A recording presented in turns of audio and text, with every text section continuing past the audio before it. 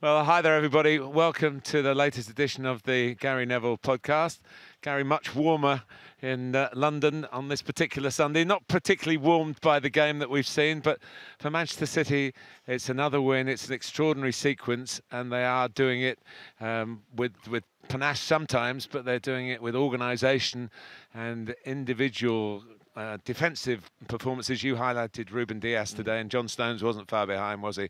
What did you make of this kind of Manchester City win? No, and I think that if you think back over the years, we know that Pep Guardiola's teams are built on possession, but they've also, when he's been most successful, and he has been at many, many clubs, have had great defensive records. And I always remember there was a Spain stat out of major tournaments. I think it was something like they hadn't conceded a goal in a knockout game for 3 tournaments when they won those 3 tournaments. I think it was mid-2000s going up to 2010.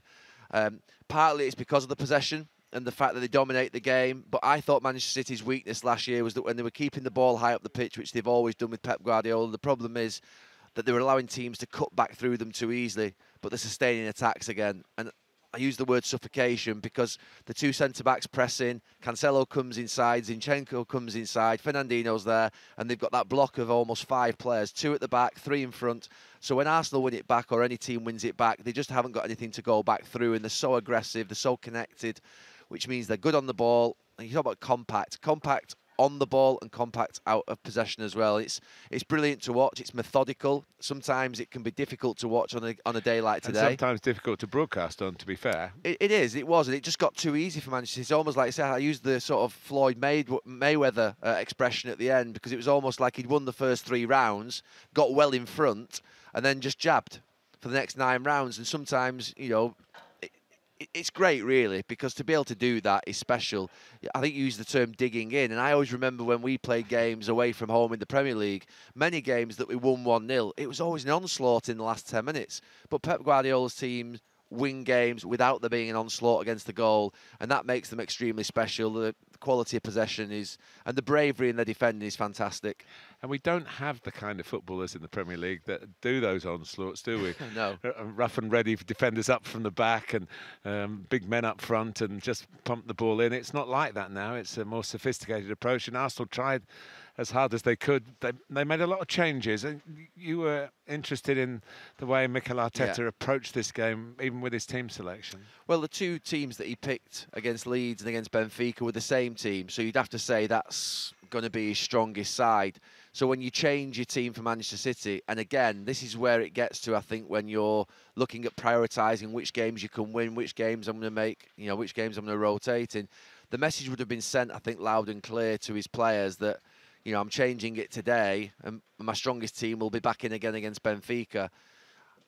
Needed, I think, because I think that you could see there was some tired legs out there for Arsenal, but also certainly sends a message to his players that this is probably a game we're not going to win even if we play our strongest team, so I just need to maybe rest a few. And I thought that before the game. It was a message that was clearly sent to me and you broadcasting that I'm not saying Arsenal did not throw this game away by any stretch of the imagination. They were professional. I thought they were going to get a good pace. They did it in the guise minutes. of freshening it up, because they did have a tough travel schedule, and unfortunately that's not the fault of football these days. It is what the government say where you can go and where you can't go. And Benfica from Portugal, it's a difficult country to deal with in terms of the COVID, and we have our problems as well for other countries to deal with our teams. Yeah, the one thing I would say is, though, he could have made the 5 or 6 changes against Benfica and prioritised the game against Manchester City, and not doing that sends the message to your players of what's the most important, or what's the one that he feels is going to bring the club greatest success this season, which tells you that he's written off his chance of getting into that what would be top 4,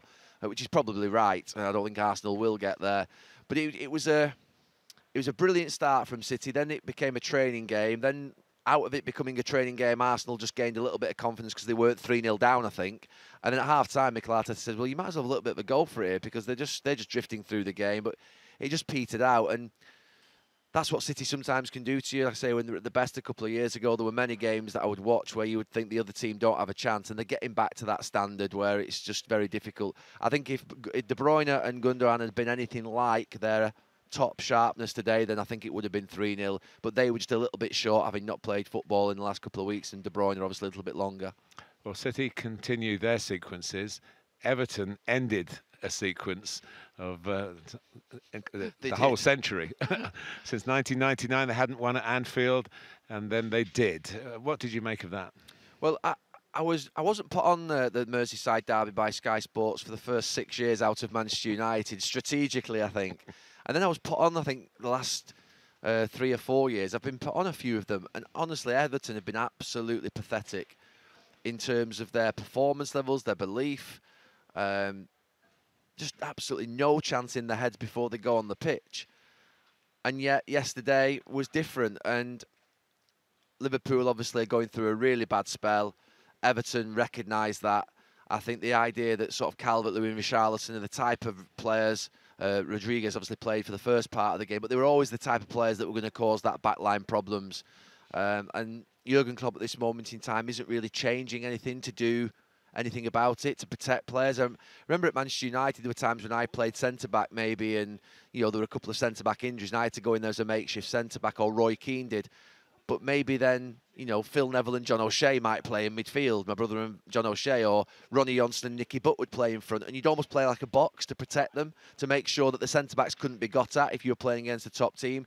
Against Arsenal, sometimes you'd play Darren Fletcher and Anderson in front, and really they would be a lot better defensively, say, than Paul Scholes, as an example, who obviously wouldn't be as strong defensively as Darren Fletcher. So things like that, I think that maybe Liverpool, I've not seen any change, I've not seen any difference in what they do. And Everton picked the right moment. If they weren't going to show belief yesterday, then they never were. And I think they got the system right, Carlo Ancelotti got the tactics right. And they got an early goal. And then obviously from that moment, they had something to hang on to. So a brilliant moment for Everton. I think that they would need to see. There are signs that in certain games under Carlo Ancelotti that they do look like they've got more belief in big matches. And that's the one thing that I've always levelled at Everton that they've lacked. That should give them a real feeling, even though quite a few teams are winning at Anfield at the moment, that still should give Everton, those players, a real sort of sense of confidence that this can be as good a season as they've had for quite a bit. I couldn't believe it when I looked up the facts before this game. In the February to February, Liverpool had lost 16 matches. Now they've lost 17 matches in more or less a year. From the first defeat of that was away to Atletico Madrid, and they lost the home game as well. Yeah. They went out in the round of 16, which we're going through in this period. So it's pretty accurate in terms of from then to now. 17 matches in a year, during which time, of course, they won the league, and all credit to them. Have you had any thought about when did you start to see cracks appearing in the fortress? Up until 2 or 3 weeks ago, Martin, I had quite a lot of sympathy actually for Liverpool, in the sense that we could never go at United that fourth season, and I think I mentioned it on Monday Night Football. I think Jamie was doing a piece on Firmino and saying he might be the one in the summer that might have to be changed, and I was of the opinion that this team just looked like it needed resetting and a rest. It wasn't a case of sort of rebuilding by any stretch of the imagination. I still don't think that today. And 2 or 3 weeks ago, I said that I felt that 3 years of getting to a Champions League final, trying to keep up with an unbelievable Manchester City team, nearly getting to the title in that second season, but winning the Champions League, and then last season finally doing it, there was always going to be a natural drop-off. That 3 years of going full pelt, those same players, exceptional standard, the job that Jurgen Klopp's done, the relief of that 30-year wait for a title, the fans not being in the stadium this year, and I do think that impacts Liverpool maybe more than some other clubs. So for me, I just was up to a couple of weeks ago, was a little bit like, well, this is what happens. And I was the same with Pep Guardiola's Manchester City last season. I just felt that, look, they'd done so well. The standard was so high, 100 points, 100 goals, year on year. Okay, you need a little bit of relief from pundits, analysts to say a year off, not a year off, but, a drop, a dip is going to be there. But now it's starting to get a little bit worrying, in the sense that, we know we've got injuries. We know the fans aren't in the stadium. We know we've got COVID. We know we've got a lot of games, but it's the same for everybody. It's the lack of change, the lack of what would be your idea. They just look beaten. They're almost like, I'd use the word zombies on the pitch. Just almost like they're walking around, sort of thinking the same thing. It's the lack of competition for those who've done so much in bringing all these honours to Liverpool. Yeah, maybe there's a little bit of that. I still come back to the point of that fourth year. I still think that's really critical. And maybe now it's just getting worse and worse, and it's confidence. But maybe then they need a little bit of something different from Jurgen Klopp, who's been quite simply unchallengeable, and still is for that matter for what he's done at Liverpool. But I think he may be even thinking now, well, do I have to just do something different? And I've not got any ideas. It's not for me to start advising Liverpool or Jurgen Klopp what to do. But just playing almost like a box and saying, like, I'm going to protect my centre-backs, playing 3 at the back. We saw Everton do that. We've seen other teams go to that system at times. But it looks to me like they just need a new idea just to give them a little bit of a spark. Or else it could be a really depressing season for them where they don't qualify for the Champions League. I still think they will, because I think they'll somehow... They could win the Champions League, of course, yeah, couldn't they? They could win the Champions League, you're right. And those players can get up for it. They've proven they can do it before. But it's a little bit more of a worry than it was 2 or 3 weeks ago, I think, if you're a Liverpool fan. But I still think, the end of the season coming and resetting and just getting anybody re-energised, although there's the Euros still, obviously, to come. So there isn't going to be a massive rest.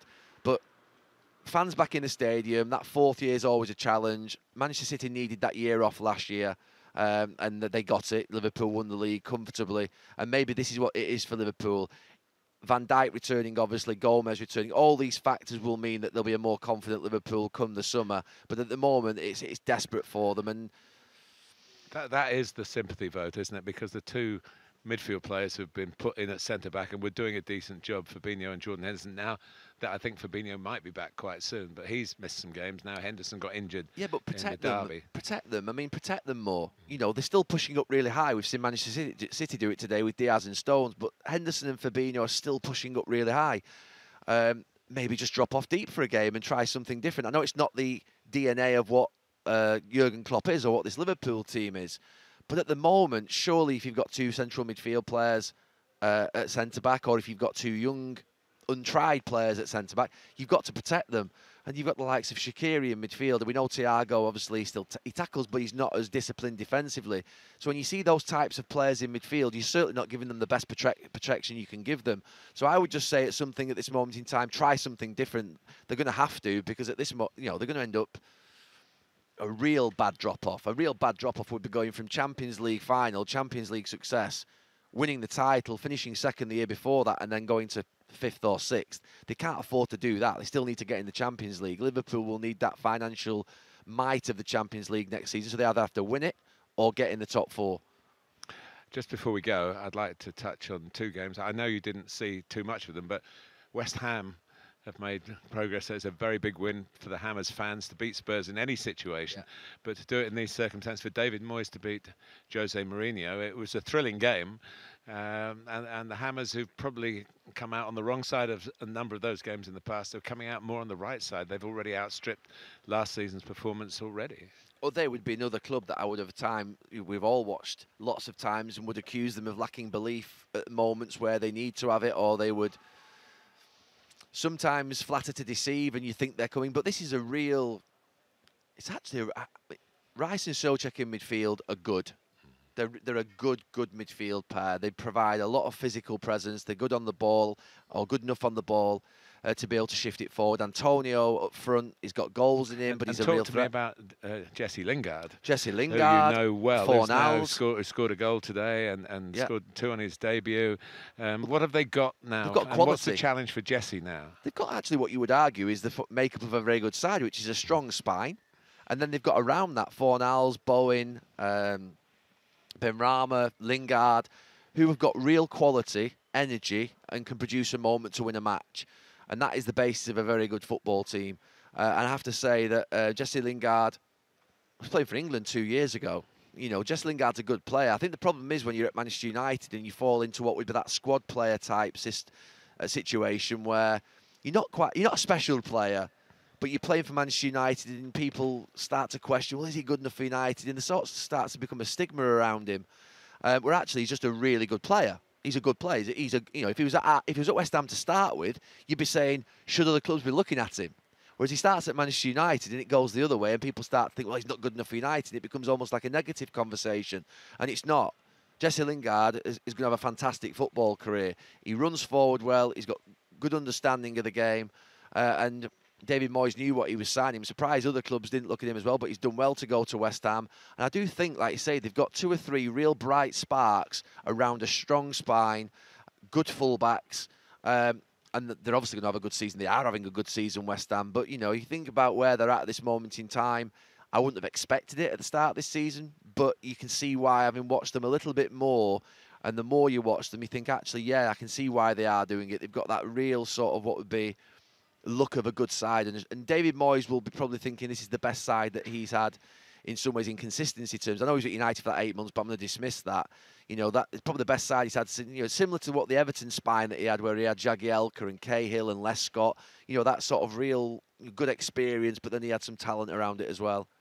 Leicester, you came up here with the Leicester game going on, and I've been watching a bit, and I said they're 2 up, and you said to me, that's what Leicester can do to you. I said Villa could have had 2 or 3 of themselves played well, and you said that's what Leicester can do to you. What did you mean by that? Well, Leicester, they're a team that can let the opposition, they can play, but they can also allow the other team to have possession, and they can sort of sit back in the game, and they've still got what would be that sort of 4 or 5 years ago threat of Jamie Vardy on the counter-attack, and with others now as well. It was Mahrez, obviously, we've watched today, and they've still got that in the game, even though I think they can play some good football through their creative players. And Leicester, he's doing a brilliant job there, Brendan Rodgers. The big question for Leicester will be, can they hang in there this year? We saw them, I think, were you at the King Power on the last day of the season last year? Yeah, against Manchester United, where if they'd have beat Manchester United, they would have gone into the top 4.